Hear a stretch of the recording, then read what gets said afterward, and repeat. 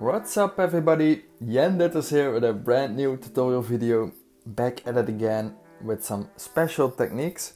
And in today's video I'm going to show you how I have created this O in Illustrator.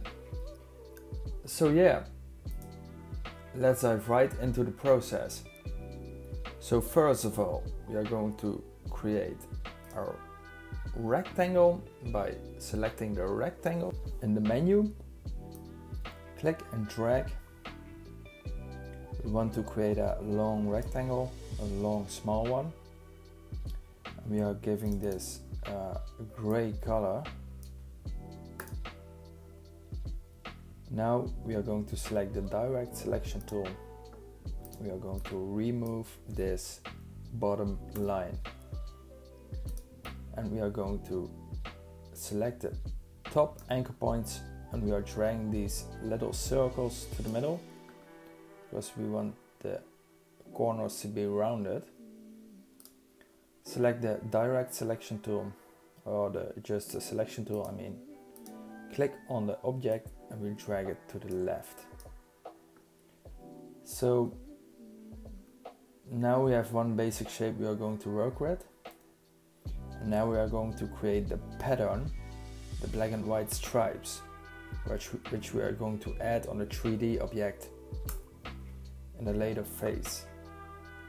So click on the rectangle tool again, drag a long, small rectangle and give it a black fill color. Okay. Now select the rectangle and drag it holding Shift and Option to the right side of it.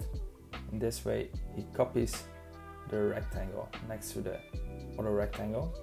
And we are going to give it a white fill color.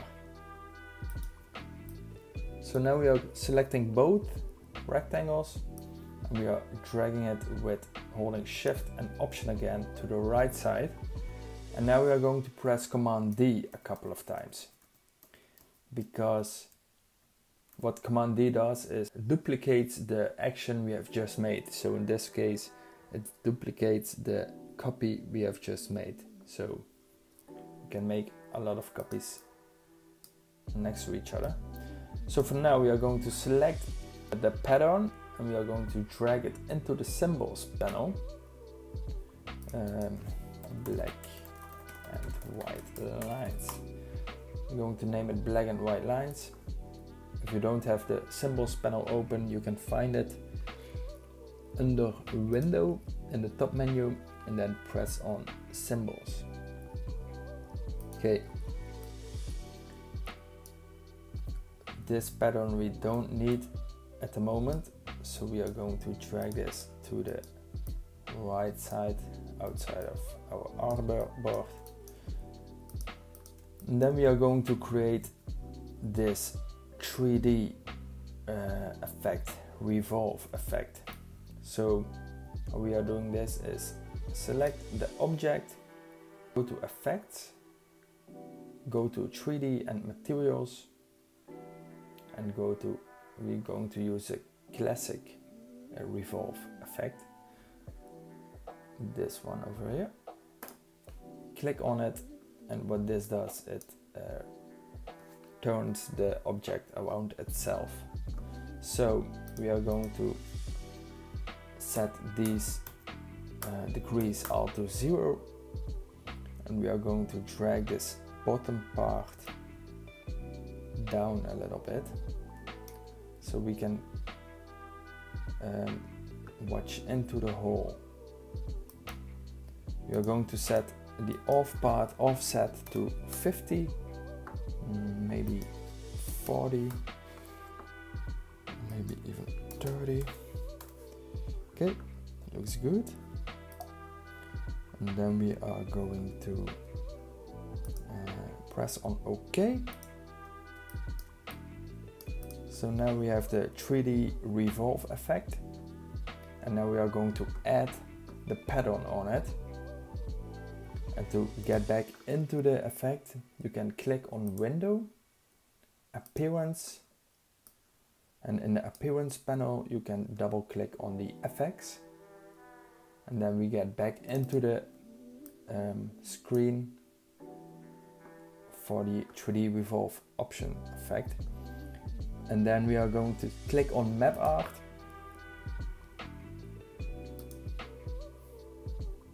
Map art. Okay, somehow it isn't working. I think I need to select the object. Map art, yes. And now we are going to add the pattern we just have made onto the surfaces. So when you click on symbol, you see the pattern black and white lines we just have made. You can click on it and select on the bottom left, select to scale to fit, so it fits to the surface. And we are going to do this with all surfaces, and then we have the whole object covered with 3D stripes. Okay.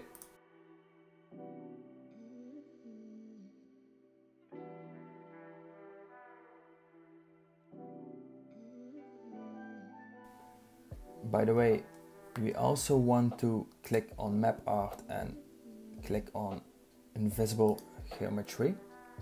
Press on OK and OK again. And this is what we get.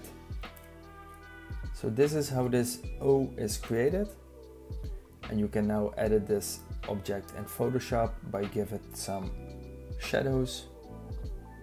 This makes it a little bit more realistic. So I want to thank you guys for watching. Hope you have learned something and have fun creating. See you guys in my next video. Peace!